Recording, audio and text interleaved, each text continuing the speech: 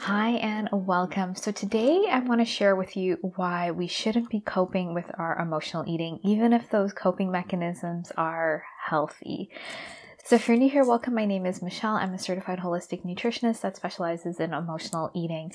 And so I wanted to talk about coping and healthy coping and really understanding that we need to resolve our emotional eating and it's possible to resolve it. We don't need to keep on coping.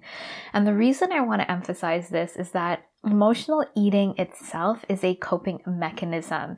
And so, when we are on this journey of emotionally eating, we just want to be free of the pain. We want relief. And so we're going to do things to just give us that temporary relief from our emotional eating.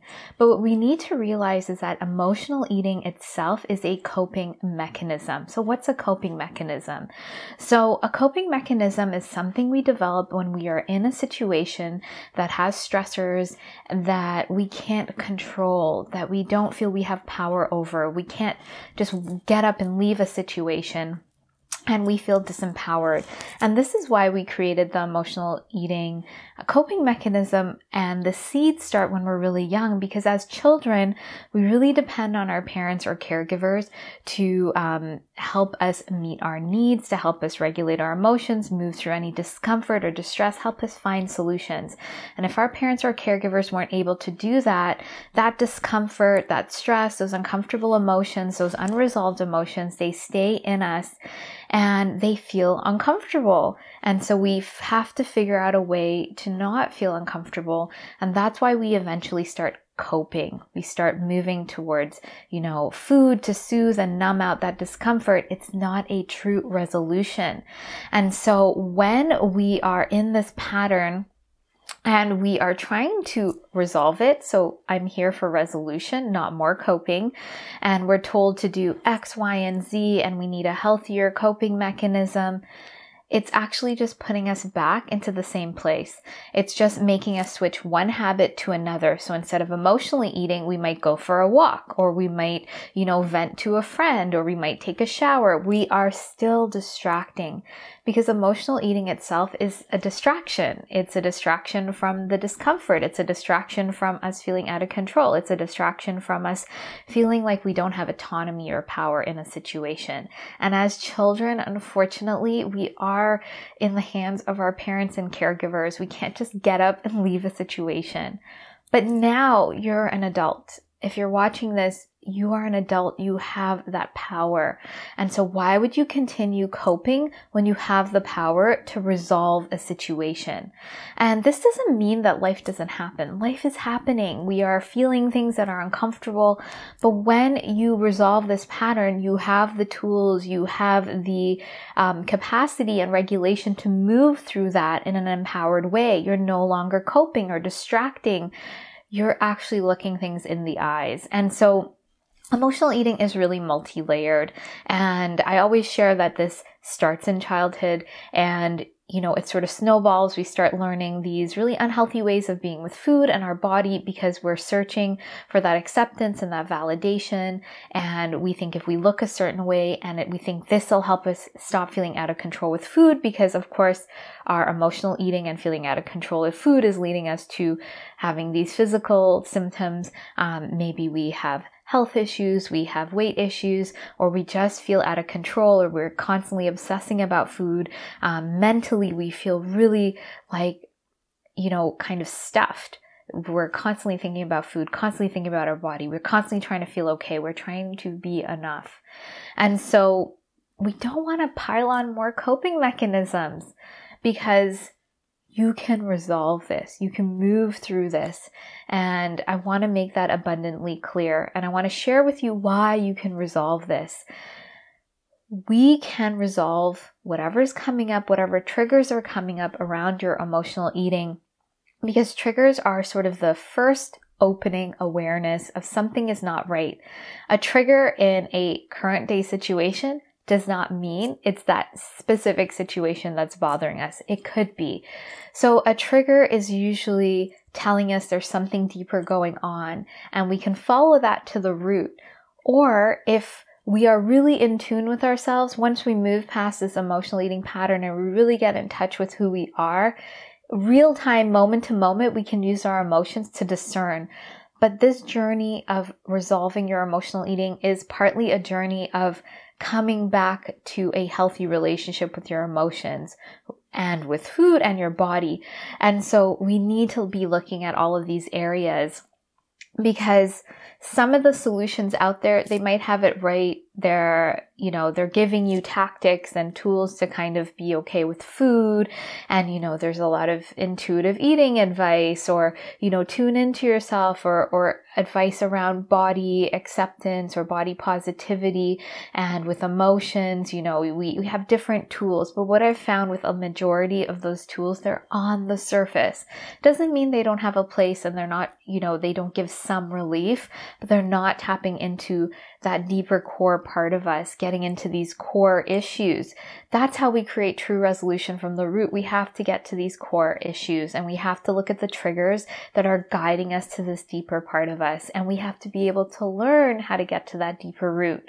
So what I'm saying here is that it's not always about a deeper root. Sometimes it is simply a sort of something we have to navigate in real life.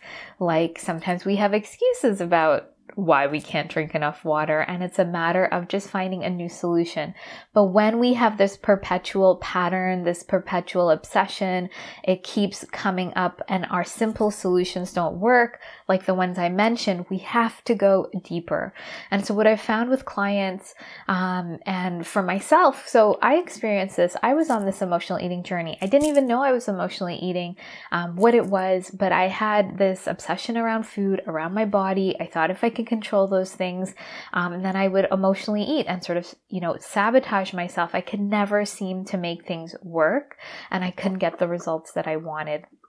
And so these three main areas are what we need to really move through to resolve this pattern, because each of these three areas, food, body, and your emotions, they have certain triggers that come up, and they all actually weave into each other and play into it.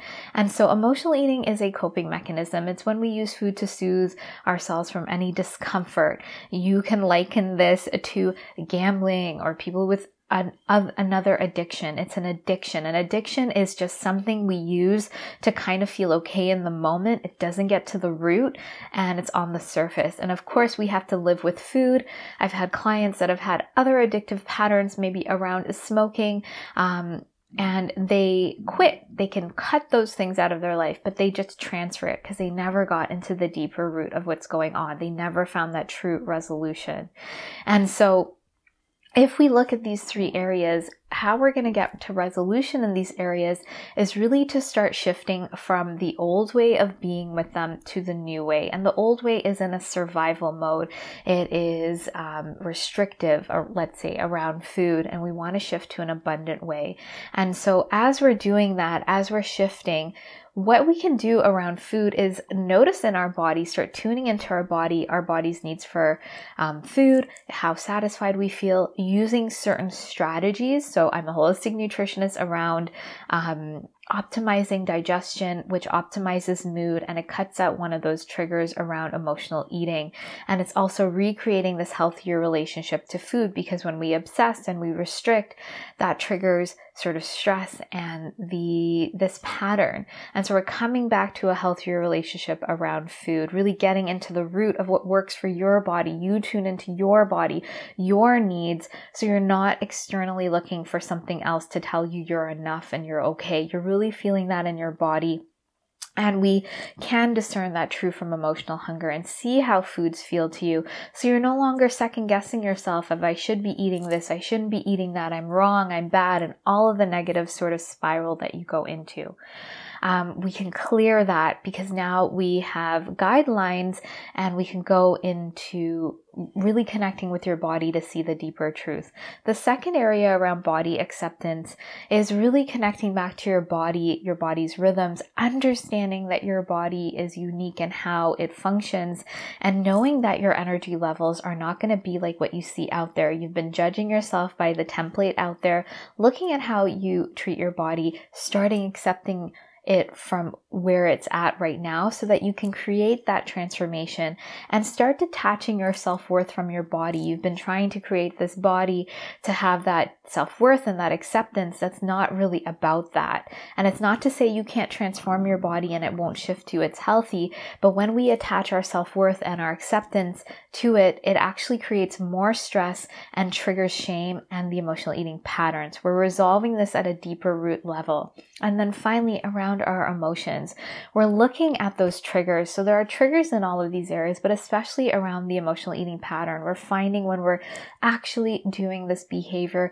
getting into it, going deeper through somatic meditations, going into the root of when this pattern was created this unresolved event that happened, and resolving that trauma in the body. So this is trauma informed. We are resolving it at this deep level, processing and integrating it, meeting our true needs so we can move forward powerfully. This is about resolution. This is not about coping. This is not about a new healthy coping mechanism. It's about seeing the truth of who you are. Your body needs to be nourished. It needs to be taken care of. And we need to honor our emotions and move through them. We need to understand what they mean. And in a way, all of these are centered around the body. We put food into our body. It interacts with our body. We are doing things for our body in terms of movement and nourishing our bodies, and our emotions, when they're unprocessed, live in the body. So we're really connecting back deeply to the body. And as we do this, we're going to have so much more clarity and insight and alignment about our next steps forward. We're no longer going to be coping with life, surviving with life. We're going to be shifting to thriving, because now we're connected to our body. We're shifting from a, dysregulated nervous system to a calmer nervous system, which really turns on our prefrontal cortex. It gives us a lot of clarity and insight. It's going to help us see what's going to be the next right steps for us. So we don't want to move through life coping and slapping on a band-aid solution. We want deep resolution, because when we move through these areas, we're going to be so much better able to handle the stressors of life. We're going to be able to nourish our bodies so we're resilient. We're going to be able to tune into our bodies, and we're going to be able to discern things for ourselves. And this is what creates that empowerment. And at the same time, your body's going to start feeling more at ease. There's not that stress. You're going to feel more free. You're not obsessing about food in your body. You're seeing the true root, and you're going to feel that confidence. So this is what we do inside of the Emotional Eating Evolution program. There is a step-by-step methodology to guide you through these 3 areas. There is tons of support. There's coaching. There are the deep somatic meditations to get into the root so that you're shifting this pattern. And through this, you're going to just feel that ease and that confidence. So if this is resonating for you, I'll put the link for the program below. It's a truly transformational program. Clients that come in and come out, they're a different person, and they really start seeing and breaking away from this pattern and this sort of obsession. And if you're ready to resolve your emotional eating from the root, then I'd love to invite you to also book in an emotional eating clarity call. On the call, we find out more about you, what your goals are, what you've tried, and how we can support you in the program, or if we're even a good fit. So I'll leave the link for that below. On the call, you gain a lot of clarity. There's a lot of clarifying questions, and it'll give you a lot of insight into what's been happening for you.